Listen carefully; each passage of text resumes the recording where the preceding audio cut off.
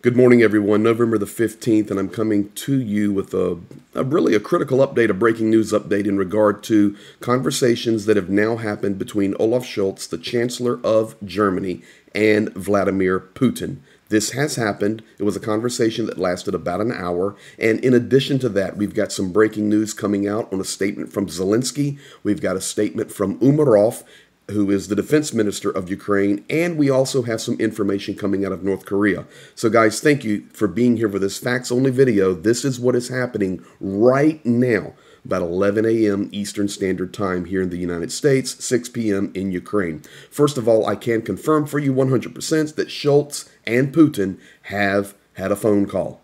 Scholz called Putin.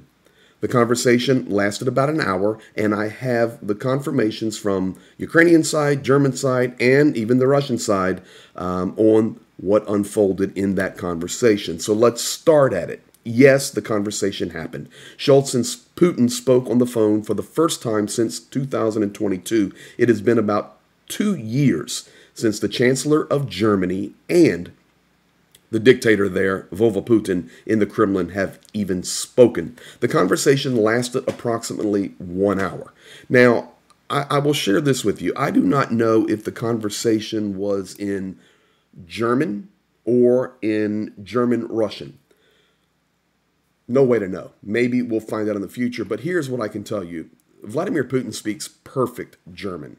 He also, of course, speaks perfect Russian, and he speaks very good English. So did the conversation happen in the German language and translation was not needed? It could have.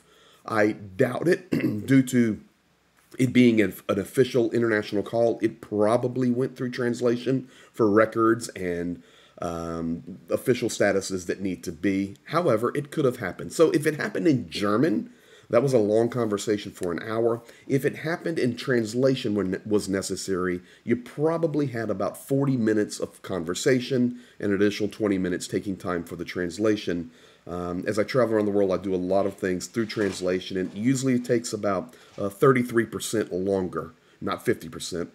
It's not a double or 100%. It's about 33% longer for the conversation to take place. So regardless, the conversation happened, lasted for an hour.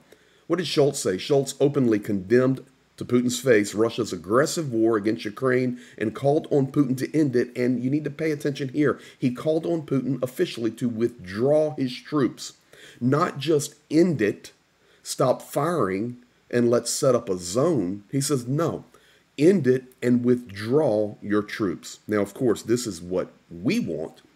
And we want Ukraine to have its 1991 borders and security guarantees. That's the golden egg that is a part of Zelenskyy's victory plan. But important to hear today that Scholz called on Putin to withdraw his troops.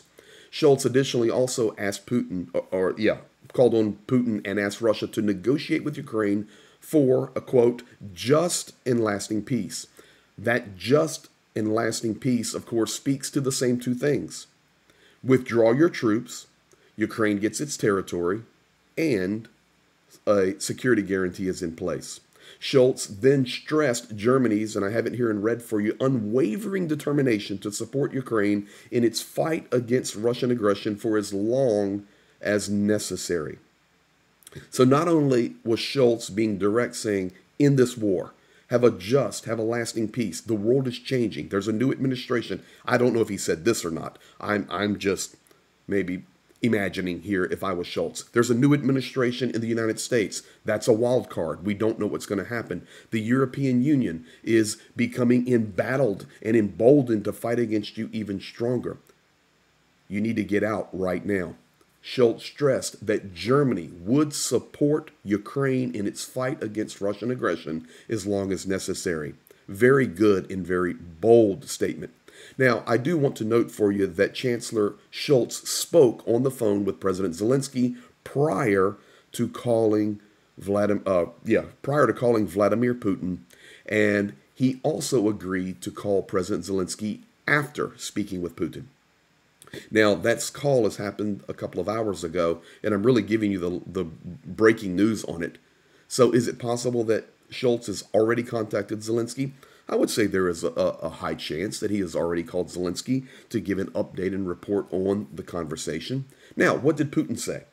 I don't know everything that Putin said, but I do know that one of the statements that Putin replied to Scholz was, he said, Russia has never refused and is open to negotiations regarding Ukraine.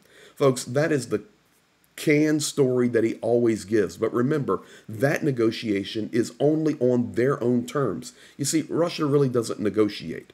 What they want to do is say, okay, this is the way it is, this is our terms, and if you don't like it, then we will just continue to wipe Ukraine off the planet. Folks, that is not negotiations. That is an edict and a mandate of an evil empire that is invading a sovereign nation.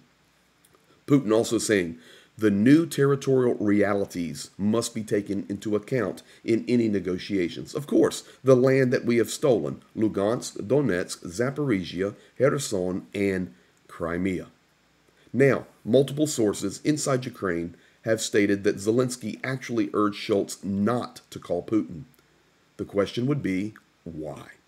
Very simple. You give credence to the dictator when you call him.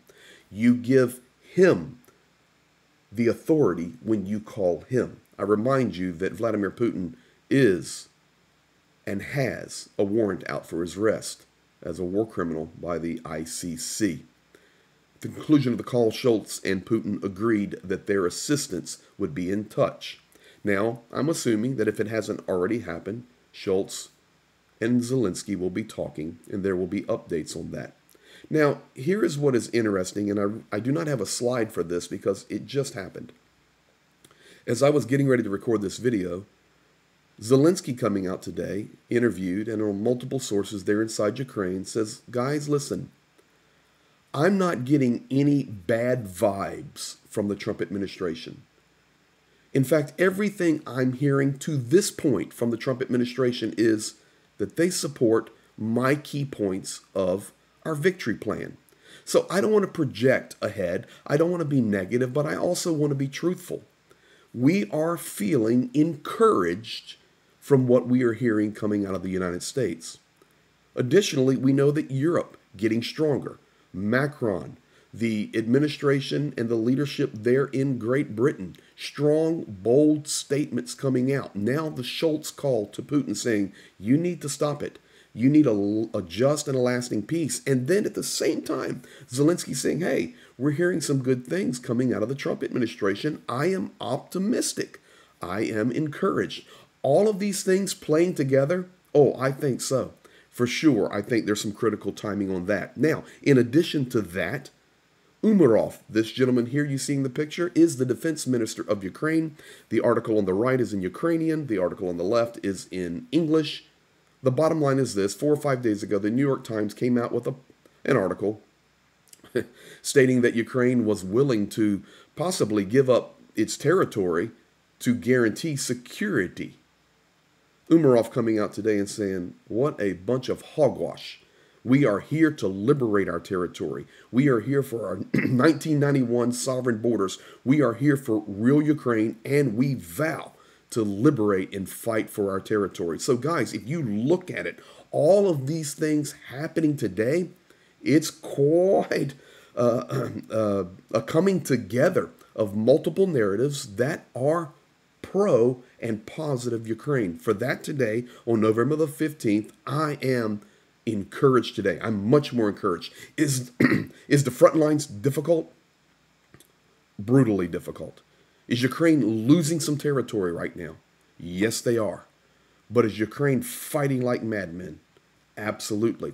And does it appear that we've had some good things happen on the international front today?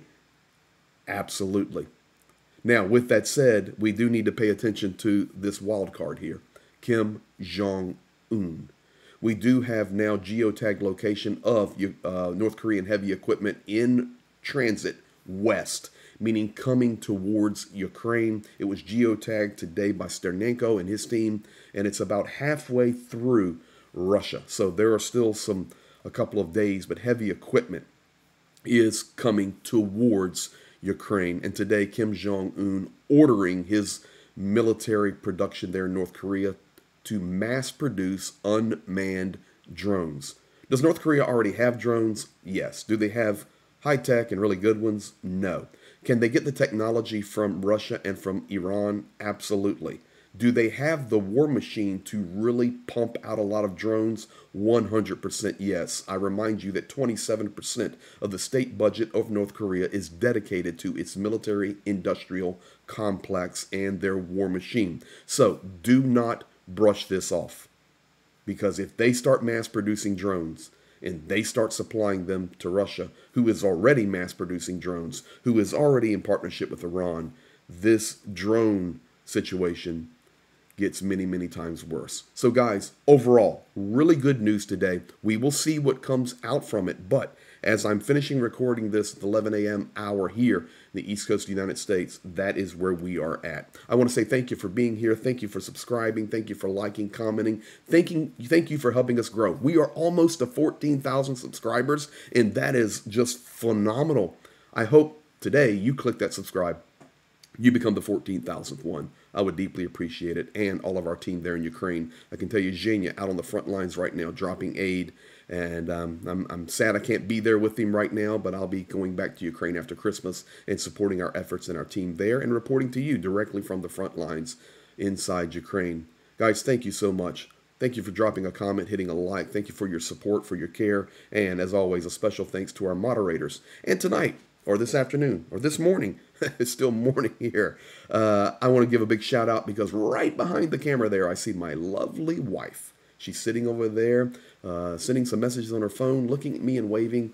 And I have a great wife, a great family, and a great support system. And I consider all of you a part of our family too. Be blessed and have a great day.